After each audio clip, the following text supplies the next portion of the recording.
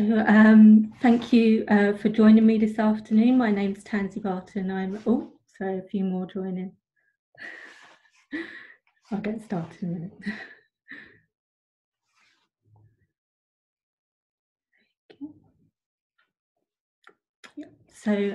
Start again. My name's Tэнsi Bартон. I'm an academic librarian at a university library in London. Thank you for joining me this afternoon and welcome. And thank you to Anya for inviting me to talk to you today. I'm going to tell you a little bit about my job and our duties and my team and the library I work in, and how we support our users and develop our collections. And I hope you find it interesting and to hear about the kind of work we do at our library.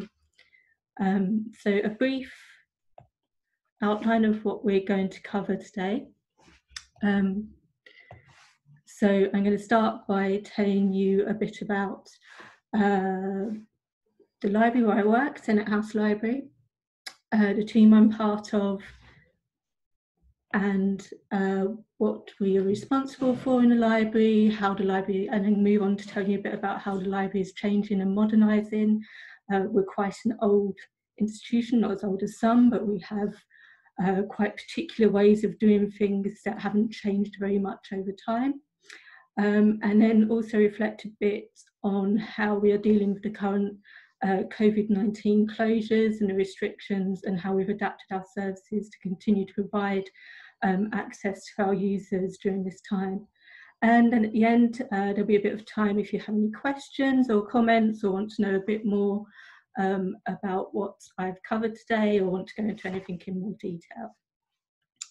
So let's get started now. So Senate House Library, where I work, is named for the building it's housed in. It's part of the University of London, and the Senate House, which is the image that I showed at the start, was built as a central administrative building for the university and to house the library, opening originally in the late 1930s. So this picture here is one of our grand reading rooms on the 4th floor, which is where the library is based. We are a library that acts as a central resource for the 17 independent colleges and institutions that form the university. This includes institutions like University College London, King's College, London School of Economics, Goldsmiths, but also specialist schools at the central university, such as the Institute of English Studies. So we provide access and services to students, researchers, academics and staff of those institutions.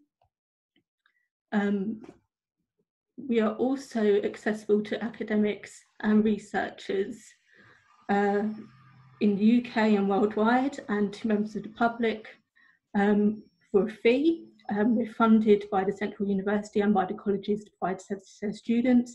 So unfortunately, we don't get any funding towards giving services and access to the public, but we do allow them to access via day tickets or paid memberships.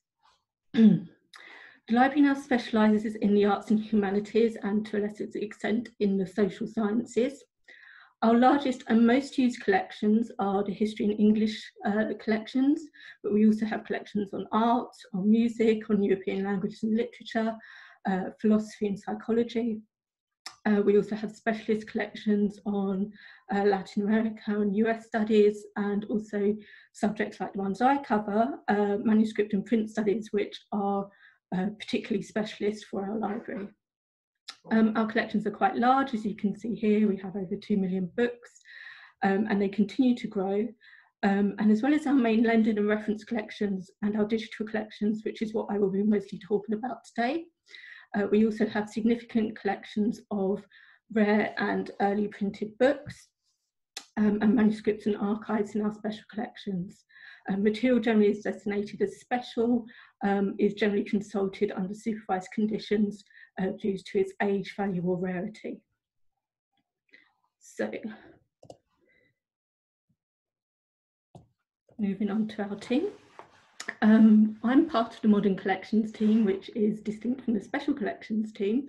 and we're responsible for managing the library's main open access collections of lending and reference material, and these collections also have counterparts in our closed access stores, in our on-site stack, and also in our 2 off-site stores, which in time of normal business deliver to our library on a daily basis.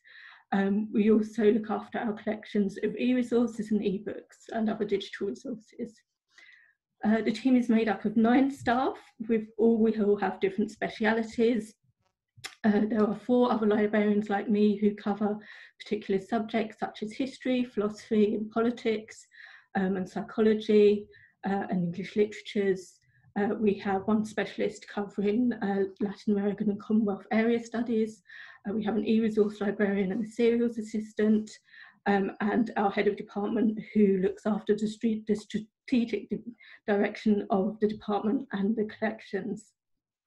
We all come from different backgrounds.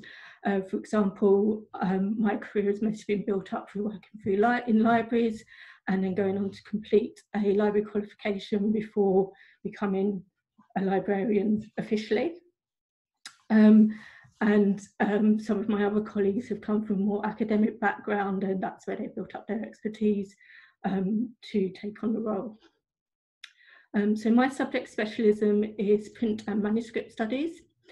These collections cover the history, use and production of books and manuscripts from the early Middle Ages to the present day. It is quite a specialist area, but it's something that our library is particularly known for, particularly the manuscript studies or paleography collection, which is something that's considered to be of international importance. But it's also a subject that's taught at the Institute of English Studies at the university and also across the other colleges as part of literature, history, art history, classics programmes. So it's quite well used and it represents a specialist resource for the whole of the University of London.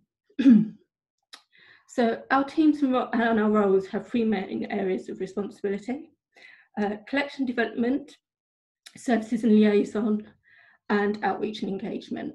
I will go through all of these in more detail, but I thought I should also mention what we don't do as a team. For example, the library has a separate metadata team who are responsible for book processing, classification and cataloguing.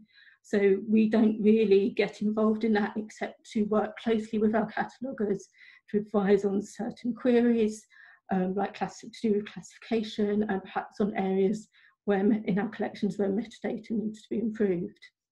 We also have a separate customer services team who run the circulation, membership and first point inquiry services for all of our readers.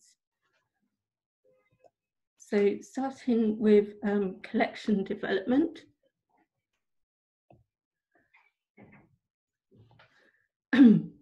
So this is probably one of the largest parts of our jobs and involves building and shaping our collections within our subject specialisms. It has 2 main parts, namely adding books to the collection and removing them. We all have our own individual annual monograph budgets with funds allocated to subjects. These tend to be proportional to the size and use of the relevant collections. We're responsible for managing and spending the budget through the spending year, which runs from August and roughly to May, at which point we should have spent all of our budgets. Unfortunately, this year our budgets were frozen in March because of the COVID-19 situation, so we suspended our spending activities quite early. We source books a number of ways, through suggestions generated by our main suppliers based on class mark or subjects we select, through academic journals and compilations of reviews and bibliographies of new publications, through specialist publishers' websites, and from recommendations and suggestions for purchase. We assess each title we purchase against our collection profiles, its intended audience and academic credentials, its currency and relevance, and its value to our collections. We buy both print and ebooks, mostly new publications, but we also have some flexibility to buy older and antiquarian material to build up the coverage of our collections. I also manage a number of trust funds, and these are gifts that are given to the library for the purpose of purchasing books for the collections, several associated with a named special collection. For example, one of the funds I manage is for the Harry Price Library of Magical Literature, which covers psychical research, parapsychology, magic, the paranormal, the unexplained. So I'm responsible for using the income from that fund to purchase usually antiquarian material to go into the collection. It's a very interesting and very unusual field. It's another area that we're known to specialise in, and it's a very, I think, exciting and enjoyable part of my job that I get to manage that fund. So the other side of collection development is collection review and management, which mainly involves assessing books for relegation to closed access or withdrawal.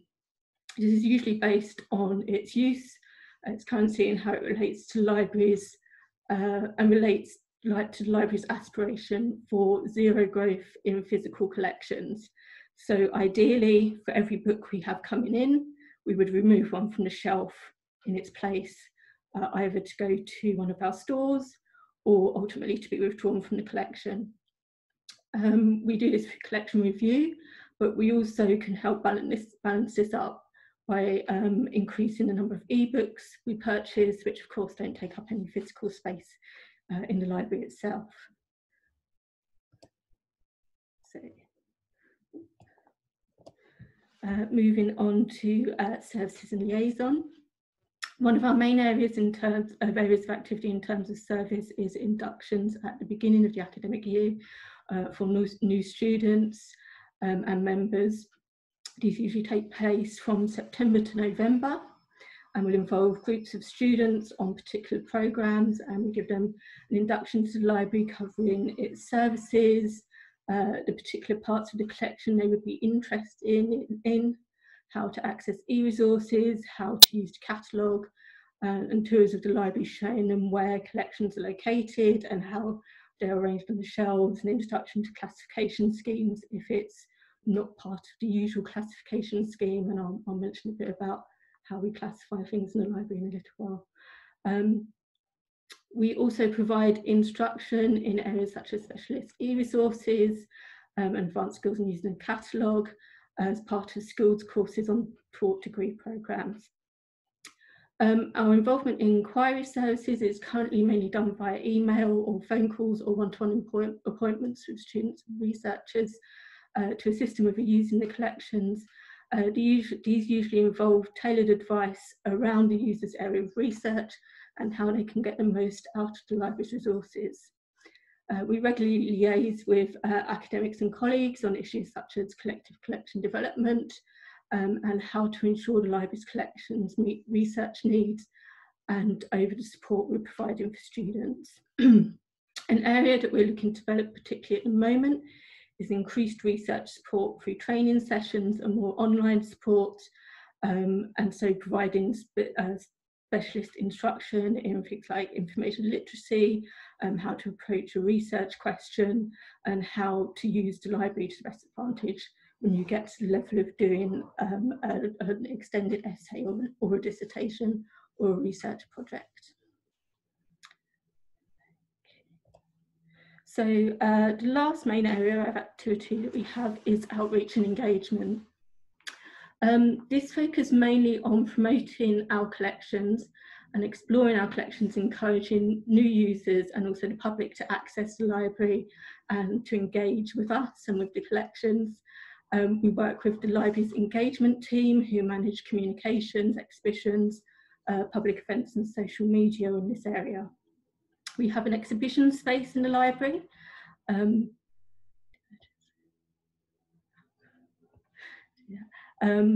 Which you can see just here.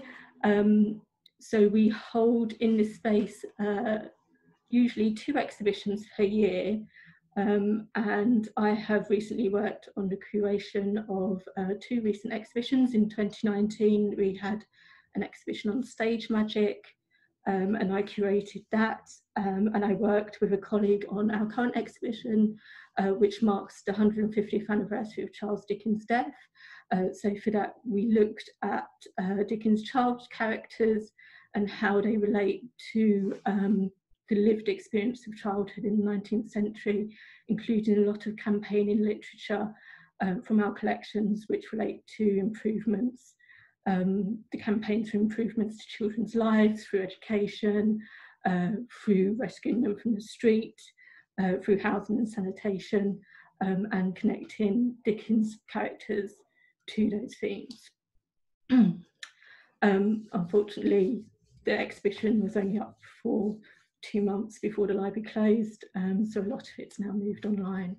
The curation of the exhibitions usually involves researching the themes of the exhibitions, selecting exhibits, and describing the items on display.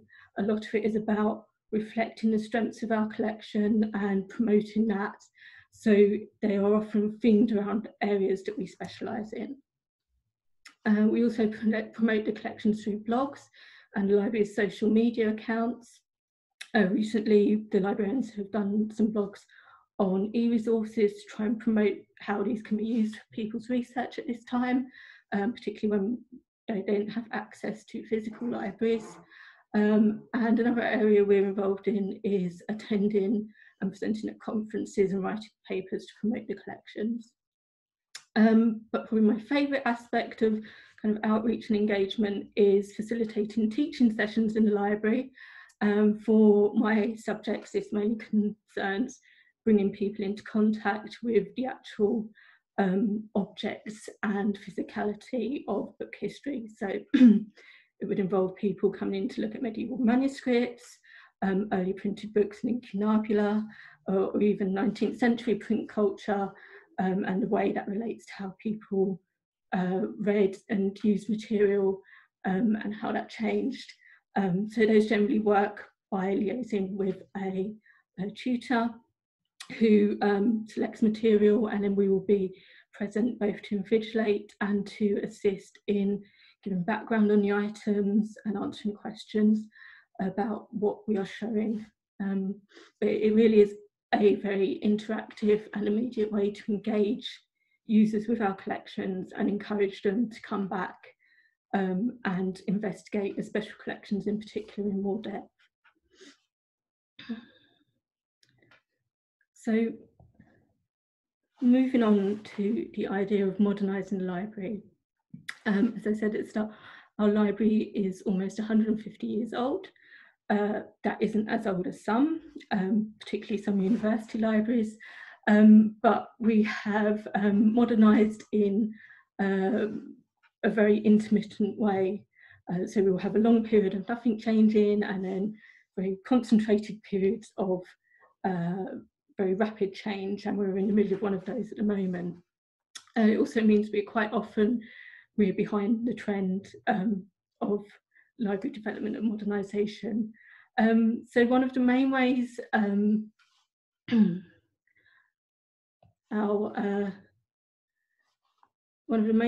that we have been working to modernise the collections over the last few years is through moving increasingly from print to digital. This is particularly relevant in the current situation, as it's made us, I'll mention a bit more about this, it's made us much more capable to switch to off-site services. We probably started on this much later than other libraries, but we are now around 50% of new books being purchased as ebooks. Particularly helpful in this has been the use of a demand-driven acquisition model, or DDA. This allows us to add ebooks to the collection, which we select individually, so we're not buying packages or just big collections of ebooks. We are still selecting them ourselves, but they're not actually purchased for the collection until a user accesses the title on our ebook platform, ebook Central. So we have also invested a lot more in e-resources in the last few years, particularly for full text and archival collections, which perhaps some of the other colleges that our users come from wouldn't acquire, and so we can give some added value through those. One of the other big recent projects was the installation of RFID tags in our open access collections. Again, we're probably slightly behind the trend with this, but it has helped improve our automated and self-service facilities and should assist with stock review in the future. It was a lot of work because there are a lot of issues with our metadata, with things on open access having no catalogue records at all, and there's been a lot of review work come out of that because of duplicated records and various other issues. But it has, hopefully, it's taken us a step forward in terms of our services. The big project we are in the middle of at the moment is reclassification of the library's open access collections. This is several 100,000 books. Currently, we have several different classification schemes. Most of the open access collection is in Bliss classification, which is the version that we use is probably almost unique to us now. Most people moved on to the second iteration of Bliss classification, and the library did not. But as well as that, we also have some collections in Dewey. We have some collections in already in Library of Congress, and we have some collections in in-house classification schemes as well. So we don't have one classification scheme for all of the open access material, which does affect our usability quite a lot. So via the modernisation programme, we are going from these various classification schemes to everything being in Library of Congress. As well as making the collection more usable, it will mean that we will be able to buy shelf-ready books, which will save a lot of cost in terms of our cataloguing and processing of new books. We are also already at the stage where any new print books we buy come in Library of Congress. So we have a separate section for new books classified by Library of Congress, and the rest of the collections are in their current classification schemes. We were supposed to be starting the company that's doing the reclassification was supposed to start the physical movement and relabeling of stock this summer. Unfortunately, that doesn't look like it will happen because of the closure of the library, but it's something that's going to be a huge change, and at the end of it, it will be something that we will have to do a lot of work around in terms of communicating and educating our readers with the changes to the collections, how they've changed physically in their layout, as we'll be going from collections arranged by subject to one long Library of Congress classification scheme, and how to use new classification scheme, because although many users may be used to Library of Congress from other libraries, they will also be used to using our library in the way it's been used historically. So it's a big piece of work that's coming up for us in the future. And then finally, just to mention, stock review is a continual process. I've already mentioned assessing material for relegation, but we are in a continual process of reviewing and renewing our collections, and a lot of this has been important preparation work for projects like RFID installation and reclassification, particularly because we don't want to leave things on the shelf which may be withdrawn almost immediately, and then we've got them reclassified and tagged unnecessarily. So finally, I just wanted to say a little bit about how we're dealing with the current situation, which I think is affecting libraries all over the world. The library closed and the university buildings closed on around March 20th, and we have been working from home since then. So physical access to the library has been restricted now for quite a long time. But as I mentioned, our shift to digital resources has put us in a very good position to continue to provide access to a lot of material for our readers. Shortly before the closure, We launched a new LibGuide for our e-resources, which is pictured here. And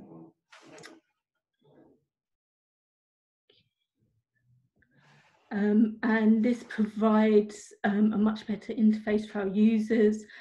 Previously, we just had a static list which listed everything in alphabetical order, and it can be browsed and filtered, and can be much updated much quicker than the old list.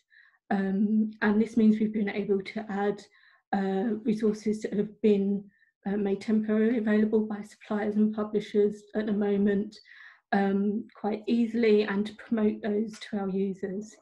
It also provides a much better interface from the list to the database itself. So it provides one login point, and then readers can go through to the database.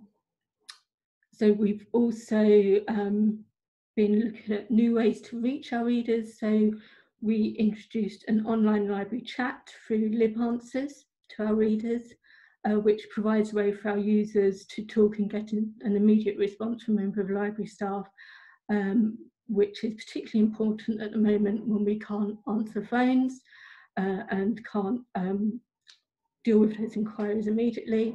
So it provides another way for our readers to get in touch with us besides email. But the measures we will have to take when we eventually return to the library to protect both our readers and our staff will have a big impact on what we can offer and how our readers access our collections. So we don't think we will be returning, or at least opening the library to readers until September at the earliest. Some of the possible services that have been suggested include providing a click and collect service for readers, whereby they can request books from any part of the library and collect them from the ground floor of the building. A big problem with access is that the library is on the 4th floor, going up to the 7th for readers and then to the 19th with our stack. So actually getting people up to the 4th floor is going to be a big challenge when lift access may be restricted to 1 or 2 people at a time. We will have reduced capacity. We're probably going to have to remove 2/3 of the study spaces that we have available to readers. There's also measures going to be put in place to protect staff, which may include screens, gloves, various bits of PPE. There's considerations about how long we kind of quarantine books for when they're returned, the length of that, how it's managed, and things like that. And then the big issue for our team is going to be inductions at the beginning of the year and how we change how we deliver that and how it's approached. So the big thing we're thinking about at the moment is most of it's going to have to be done online through something like Zooms, but more likely through MS Teams, as that's what our IT department is supporting. And that we would have to look at recording sessions to make them available to people later on, thinking about what we actually do and that we're not repeating live sessions, and that those recorded sessions can be made available quickly so that people can access them, and we're making the best use of our time and providing the best service and instruction for our readers. So that's pretty much everything I had to say. What I will do now is unmute people, hopefully, and if you have any questions, let me know.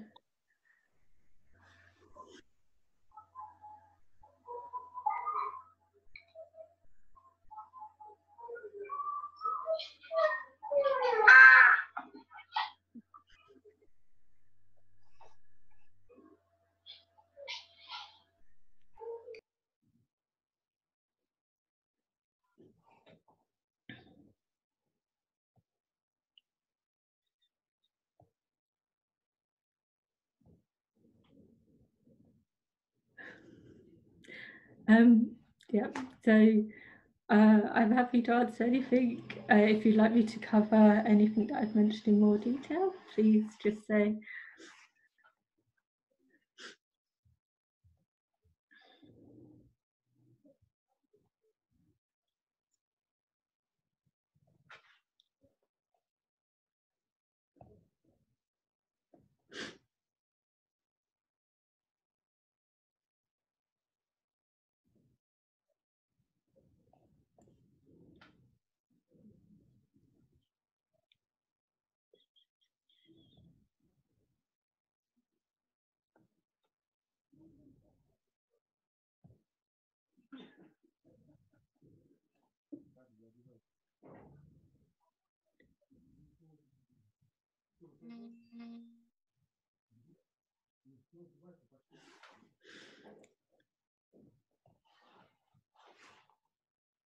Okay. Well, if there are no questions, I hope you have found that interesting. You can find my contact details on our library homepage, which I should probably included a link to, but I haven't. I can probably do that now. So if you're interested in finding out more about the library, or you have any questions about the kind of work we do,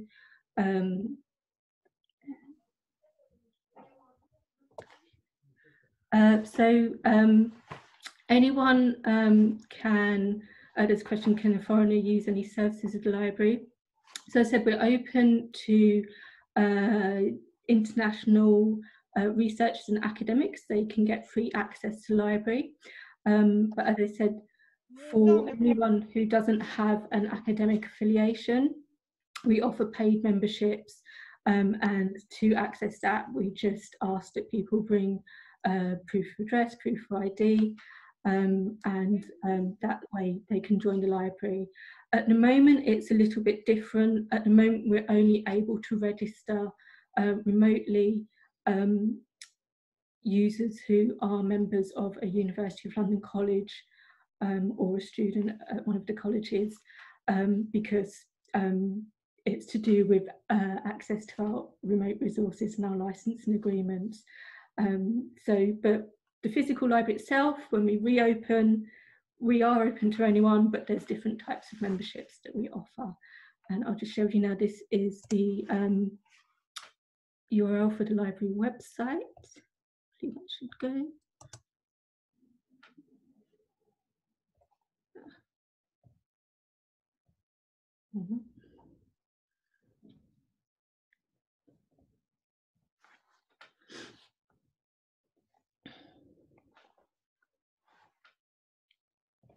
So I think I've just crashed Zoom.